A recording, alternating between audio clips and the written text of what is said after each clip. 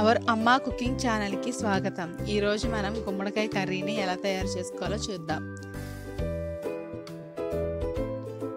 ఇది చాలా మంచి కలర్ తో మంచి టేస్టీగా హెల్తీగా ఉంటుంది. ఈ కర్రీకి ముక్కలను ఇలా పెద్దగా కట్ చేసుకోండి. ఉల్లిపాయలను సన్నగా పొడుగ్గా ఇలా తరుముకోవాలి. ముందుగా మనము 4 స్పూన్ల ఆయిల్ తీసుకుంటున్నాము. ఆయిల్ వేడైన తర్వాత 1 స్పూన్ ఆవాలు వేసుకోండి. ఆవాలు ఇలా పేలిన తర్వాత 1/2 స్పూన్ జీలకర్రను వేసుకోవాలి.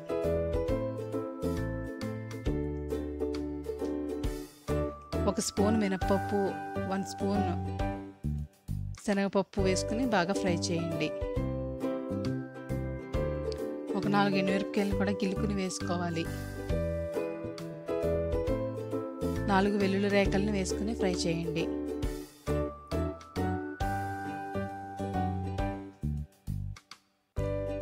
కొద్దిగా కరివేపాకు కూడా వేసుకుని ఫ్రై చేసుకోండి.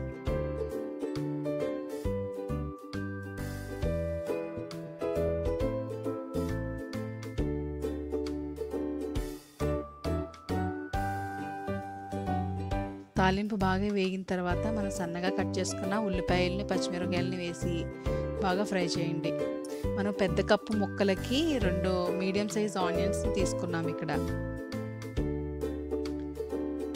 1 స్పూన్ సాల్ట్ వేసి కొంచెం బాగా ఫ్రై చేసి 5 నిమిషాలు మూత పెట్టి మగ్గబెట్టండి.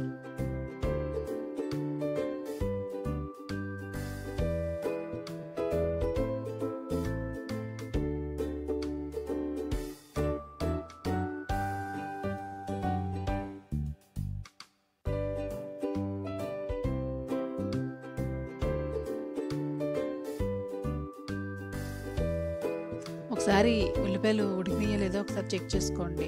ఒకసారి మళ్ళీ ఒకసారి మిక్స్ చేసుకుని మళ్ళీ మూత పెట్టుకుని ఇంకొక 5 నిమిషాలు ఉడికించండి.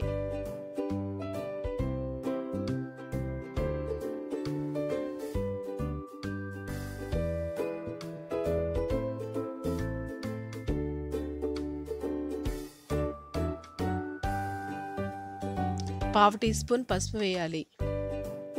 ఒక 1/2 టీ స్పూన్ అల్లం వెల్లుల్లి పేస్ట్ వేయండి.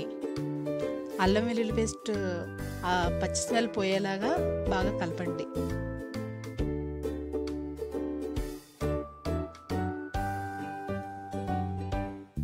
ఇలా కలిపిన తర్వాత మనం గుమ్మడికాయ ముక్కల్ని వేయండి. గుమ్మడికాయ ముక్కలకి స్కిన్ తీయనవసరం లేదు. స్కిన్తో పాటుగానే కట్ చేసుకుని వేసుకోవచ్చు. ఈ కర్రీకి మరీ చిన్న ముక్కలుగా కట్ చేసుకుంటే ఉడికిన తర్వాత స్మాష్ కింద అయిపోద్ది. అందుకని కొంచెం పెద్ద సైజుగానే కట్ చేసుకుంటేనే కూర చూడటానికి బాగుంటుంది, ముక్కలుగా కనబడుతుంది. ఇలాగా వీడియోలో చూపించిన విధంగా ఒకసారి కలుపుకోండి. మొత్తం ఉల్లిపాయలు అల్లం వెల్లుల్లి పేస్ట్ ఫ్లేవర్ అంతా మనకి గుమ్మడికాయ ముక్కలకి పట్టేలాగా పైకి కిందికి ఇలా కుదుపుకుని మూత పెట్టుకుని ఒక 5 నిమిషాలు మగ్గ పెట్టండి.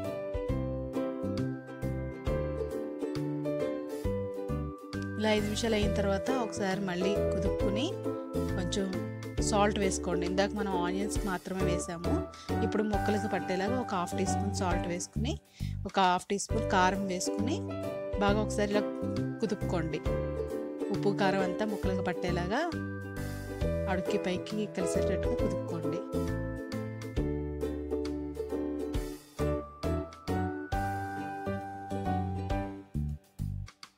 మనము ఒక 1/2 గ్లాస్ వాటర్ని వేసుకుంటున్నాము. వేసుకుని ఒకసారి బాగా మళ్ళీ ఒకసారి అంతా బాగా కలుపుకుని మూత పెట్టుకుని మగ్గ పెట్టుకోండి. వాటర్ని ఒకేసారి ఎక్కువగా వాటర్ వేసుకోకూడదు ఈ కర్రీకి, ఎందుకంటే లేతగా ఉన్న కాయ అయితే తొందరగా ఉడికిపోతుంది. కొంచెం వాటర్ తోటే ఉడికిపోద్ది. బాగా ముదురుగా ఉన్న కాయ అయితే ఇంకొంచెం వాటర్ పోసుకోవాలన్నమాట. ఒకసారి ఉడికిందో లేదో మళ్ళీ ఒకసారి కలుపుకుని చెక్ చేసుకోండి. ఇంకొంచెం ఉడకాలి, ఇంకొంచెం వాటర్ పోద్దాం. లేతకాయ అయితే తొందరగానే ఉడుకుతుంది కొంచెం వాటర్ తోటే, గుర్తుపెట్టుకోండి. అంత బాగా అడుక్కి పైకి బాగా కలుపుకుని మూత పెట్టుకుని ఇంకొంతసేపు ఉడికించండి.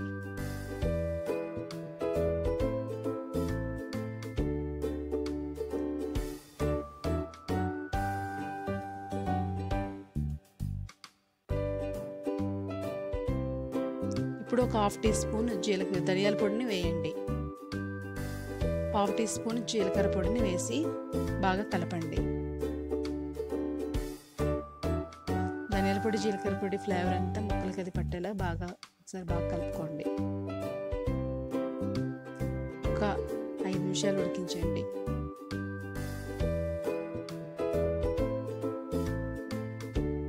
ఈ విధంగా ఉంటుంది. అది ముక్క ఉడికిందో లేదో ఒకసారి చెక్ చేసుకోండి.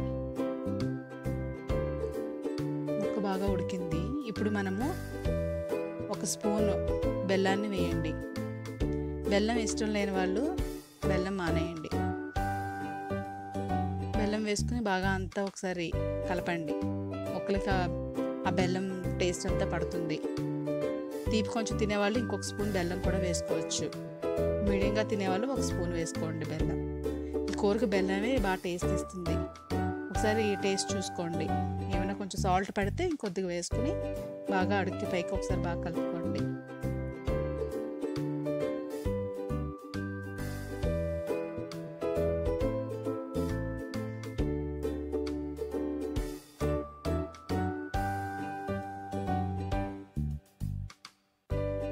ఒక 5 నిమిషాలు మూత పెట్టుకుంటే మనకి ఆ బెల్లం అంతా బాగా ముక్కలుగా పట్టి బాగా టేస్ట్ ఇస్తుంది.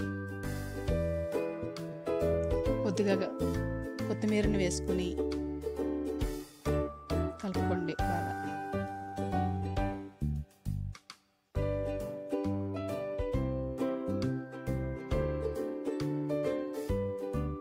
కర్రీ అంతా అయిన తర్వాత మనకి ఈ విధంగా ఉంటుంది.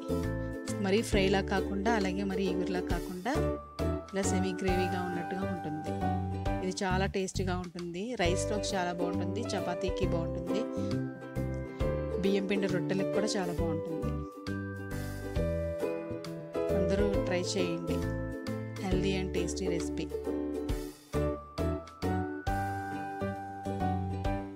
ప్లీజ్ సబ్స్క్రైబ్ చేయండి, లైక్ చేయండి, షేర్ చేయండి.